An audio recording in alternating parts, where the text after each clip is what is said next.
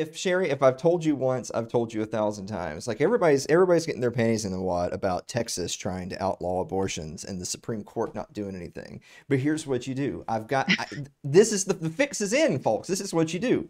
If people could just sell their babies, then they would be financially incentivized to carry the baby to term, and then we would have more economic growth and more not dead babies. Am I right or am I right? I would say someone's been reading Rothbard.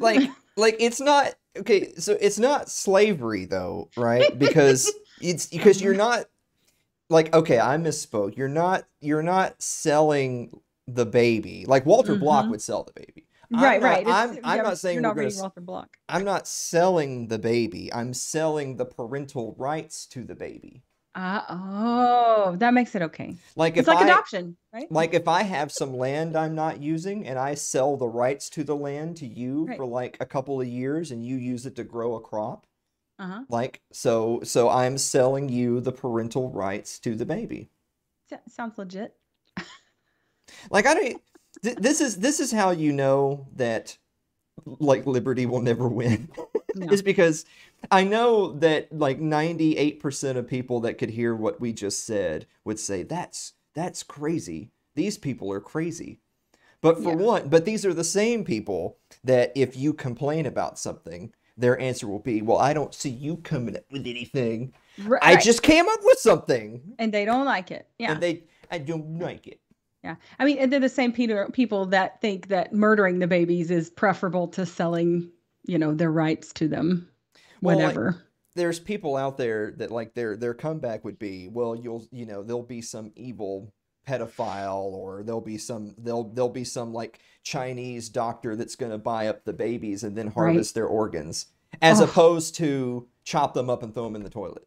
right. Like Exactly. In a dumpster, half alive, sucked out their brain, half their brain. Yeah. yeah, exactly. That would Just be just half, horrendous. not the whole brain, just Right. Just half. just the Just so half. they suffer. Speaking about wanting people to suffer, everybody, the internet was on fire over Yep. AOC's dress at the recent Met Gala ball. Take a look at this right here. This is her dress.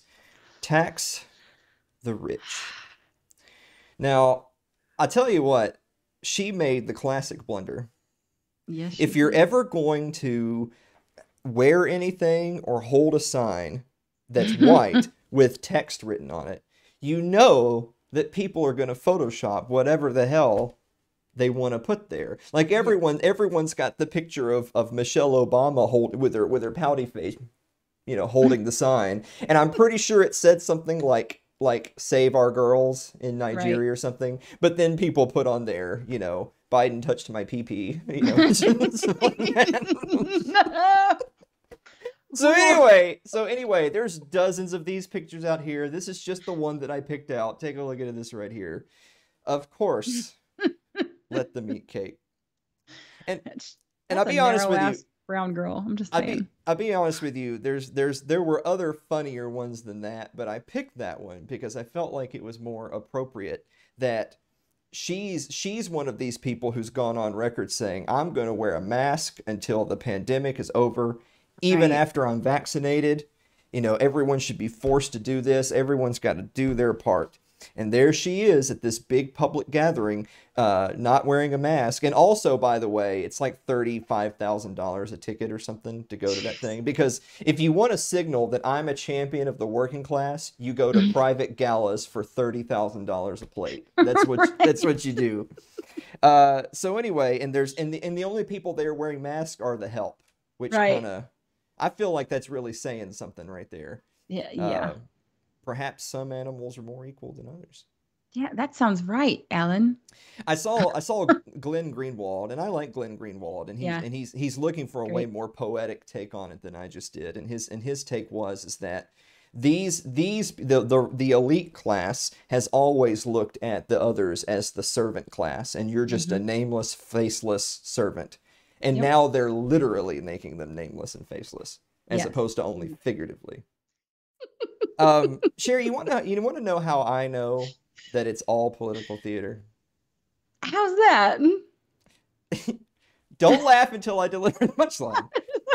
If there was a truly dangerous pandemic going on, then there wouldn't have been a Met Gala to begin with, right?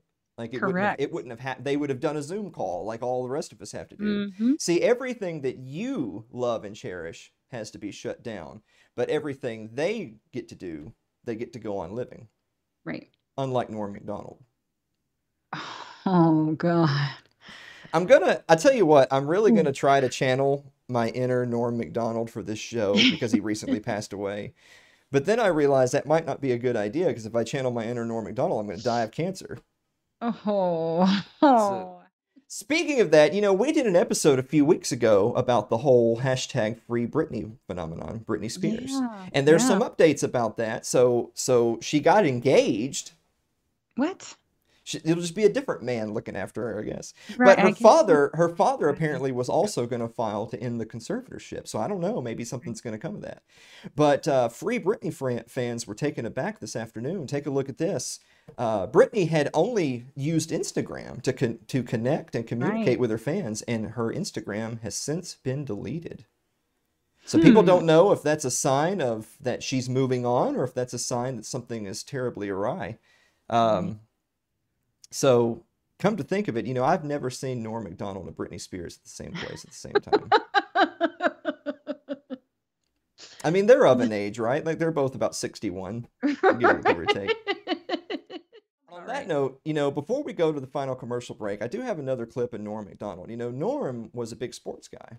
Mm-hmm. Now, we're big sports people. We do sports ball here. I love sports. And in the later years of his life, Norm really wasn't doing a whole lot of comedy. He was just living the dream, just following his favorite teams. And if you go and look at his Twitter today, you'll see that most of his Twitter is just him tweeting about the games that he's watching and what the score is and stuff, which I like that. I like that he was doing something that he enjoyed as opposed to touring the country or whatever.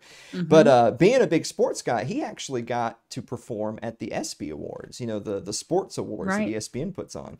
This is him performing at the 1997 ESPYs. Take a look at this. And there's Charles Woodson. How about that? How what a season he had.